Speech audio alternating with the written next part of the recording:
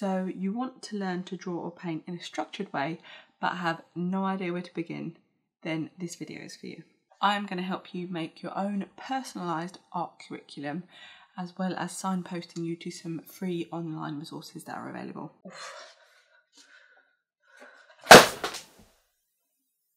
Oh, it's not all me, it's partly the baby as well. Oh, I think I need a new chair. Hello and welcome to my channel.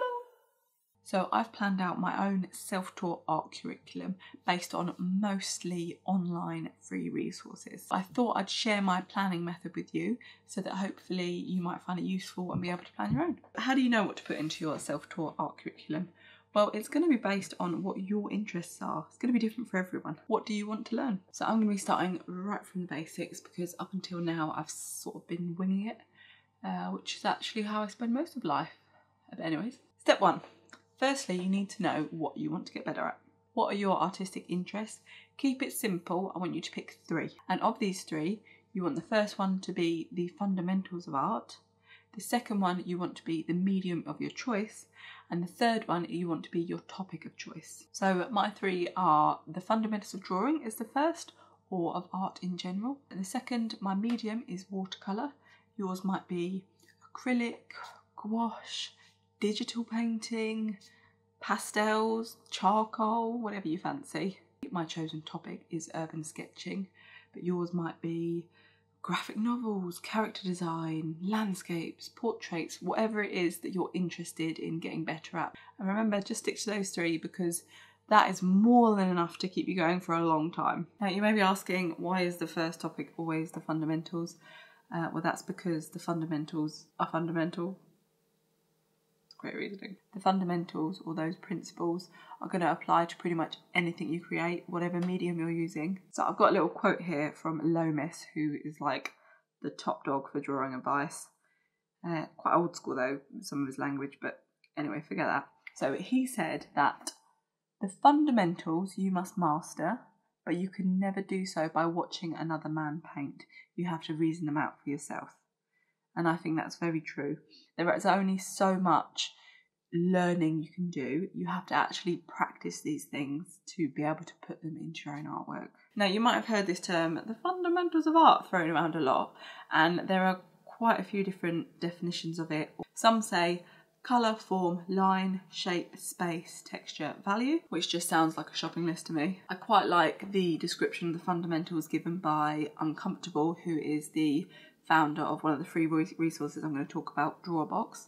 He breaks the fundamentals down into 3 core fundamentals, and those are mark making, observation and spatial reasoning. But I prefer the following subtopics: anatomy and figure drawing, perspective, form, which is basic shapes and volumes, light and shadow, colour, composition and brushwork, or the techniques of your chosen medium. So you may be wondering why life drawing is included alongside anatomy. Go back to Lomis, you know, that guy who knew loads about drawing. Another quote of his is, "The nude figure must serve as the basis for all figure study. It's impossible to draw the clothed or draped figure without knowledge of the structure and the form of the figure underneath." And I think that's really, really true. Draw some naked people. Lomis also said, a bit more ominously. Yeah, I'm saying that right. Why does it feel so weird? Do you know when you say something too many times then it kind of sounds weird as it's coming out your mouth? Anyway, so Lomis, the drawing guy, he said, "The artist who cannot put the figure together properly does not have a chance in 1,000 of success." So I think what he's trying to say is anatomy and figure drawing are important if you're trying to draw any kind of people at all in anything. So we've got to study them, and the human figure is a really complex subject to study, which is why it's included in the fundamentals. So step 2 is to outline your curriculum. Look at each of those 3 areas and break them down into smaller subtopics. My topics are figure drawing and anatomy, perspective, composition, colour, watercolour, urban sketching and basics and exploration. I've then broken down each one of these into smaller areas.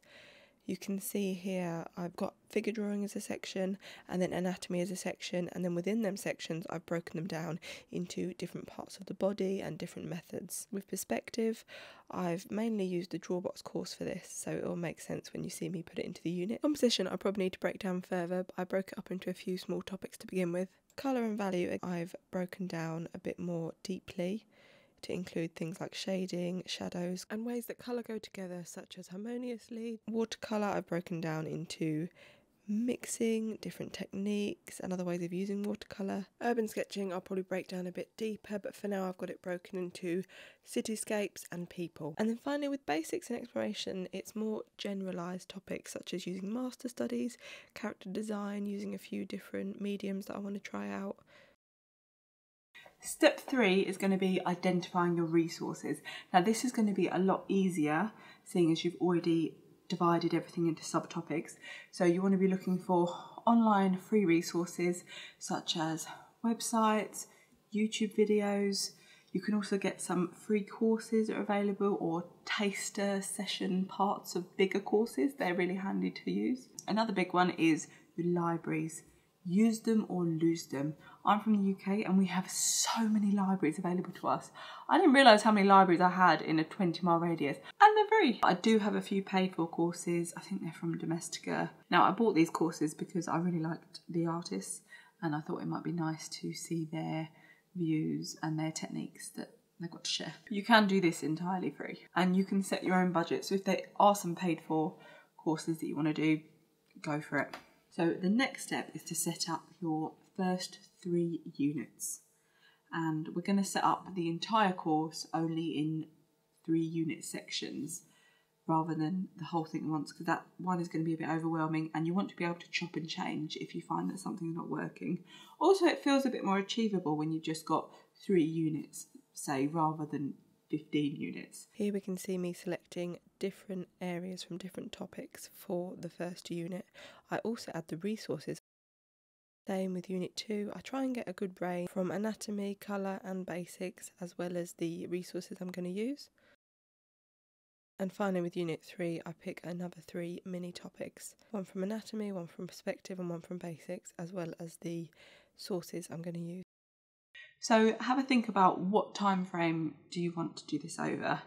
I think a good time frame is at least a year to see real improvement, especially if you're going in depth into each of your topics. Now, my time frame is a long one. It's over a 2-year period. The last thing I want you to consider is writing down a list of barriers that could get in the way. So mine, for example, could be that I work 3 days a week and I have a toddler who takes up a lot of my time. And just being aware of these barriers is going to help you counter them. So the main thing I want you to take away from this is that you can have a structured way of learning without having to pay the extravagant expense of art school. It just takes a little bit more effort to put it together, but it's tailored for you. And in a way, maybe that's better. Thanks for watching. You may enjoy this other video of mine about why you shouldn't compare your sketchbooks to other people's sketchbooks online. Okay, it's me done. Bye.